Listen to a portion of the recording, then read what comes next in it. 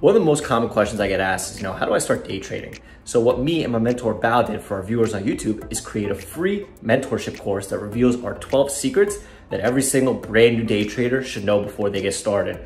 But please take note that there is limited seating every single week. So please reserve your spot at myinvestingclub.co. The link is in the description. What's up, guys? It's Harry Haas here, and I'm just going to be kind of going over, I guess, like the slower market that's kind of been. It's been slow for a little bit, so I'm going to be kind of talking about that today.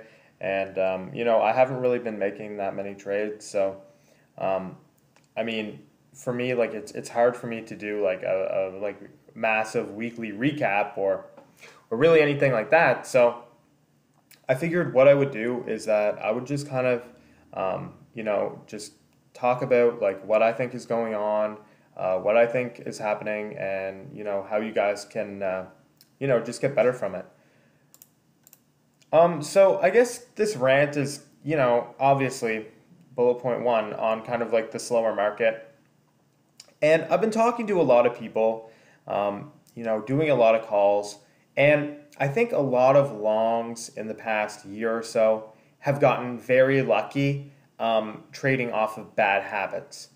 And so what do I mean by that? Well, I think number one is like, you have a stock kind of pop up on your radar. You have, that ticker that everyone's talking about, and automatically you just FOMO in and you get rewarded for like maybe 40, 50 cents. You sell out. You're like, wow, trading's so easy. And there's been a lot of times, that has been slowing down. But there were a ton of times in the last year where we had a ton of traders say, wow, I had my first green month as a long. We had a lot of people saying, oh yeah, and when I would talk to people and say, well, that entry was a bit of a chase. Obviously if you watch my videos, I'm not a particular fan when stocks get, overextended, very, very kind of away from VWAP. Again, the more deviated they get, the more that shorts are going to be trapped. But also, when all the shorts cover out and we're so deviated that the stock kind of is expected or needs to kind of come down and take a breather, I don't like longing up there for that kind of reason. Because once we just have all long stuck in a stock, the natural thing is that they're just going to press the sell button and that's it. We get our natural bidders and we move lower. But I think a lot of people did get really, really rewarded for some bad habits. And that's not to say that you're a bad trader, or that's not to say that you should automatically give up because you made money chasing. I think it's just that, those habits are not going to continue working in an environment like this. And so when you see a green candle or you see something, or automatically ABC is getting some random volume and you just need to be the first one in out of FOMO, that's something that you need to kind of curb, especially in a market like this if you do want to keep your profits.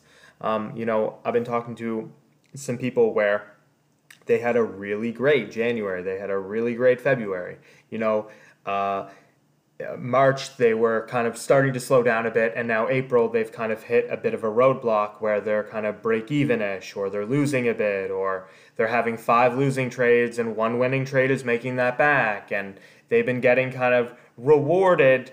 Hey guys, my name is Tosh Bradley. I'm one of the head mentors and moderators at My Investing Club. If you have any questions about getting started in trading, getting started in MIC in general, text me at 213-458-5997. This is not a robot. It is me directly on the other end of my business line, and we'll get you in the club. We also have special promotions going on that I can get to you depending on your trading needs. Hit me up. Back to the video. Off of revenge trading and just things like that. And so I think the way to kind of combat what's kind of going on right now is really just be super patient.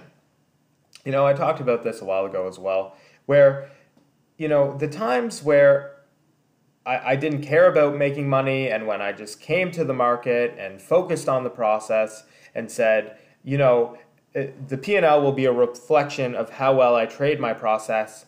That's really when I grew as a trader, because automatically right there, I detached a little bit from that day-to-day P&L fluctuation. I think what really happened with me is that I said, okay, I'm going to work on getting better every day. I'm going to work on following the process every single day. And if a stock goes up without me, so be it.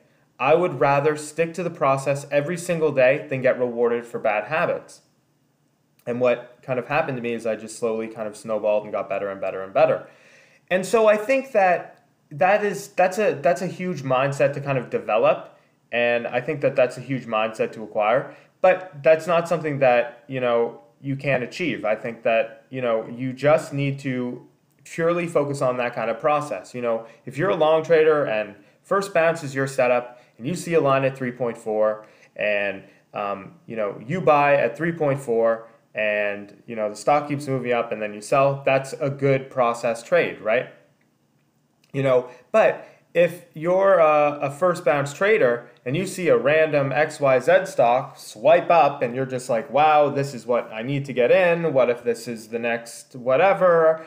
All this kind of FOMO talk kind of gets in your head. Oh my God, this could be the next Amazon, the next Apple. I'm not saying anyone really says that, but like, let's just say people are saying that this thing cures cancer. You got to get in long because, the train's going to leave without you. And then all of a sudden, the stock starts dumping and you're there taking another loss because that was an emotional decision out of FOMO. Like, in my opinion, a green candle is not good enough to buy a stock. Just because you see a green candle does not mean that is a great time to buy a stock, right? You need to have other factors, okay? Are short sellers trapped in the scenario, right? Where do you think that the majority of long traders are stuck from?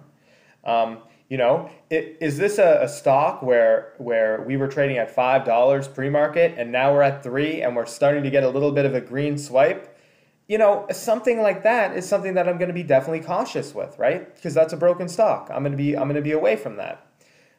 So you need to say, okay, who's trapped in this scenario? I'm gonna see what has kind of gone on before I've traded the stock to kind of jump right into it.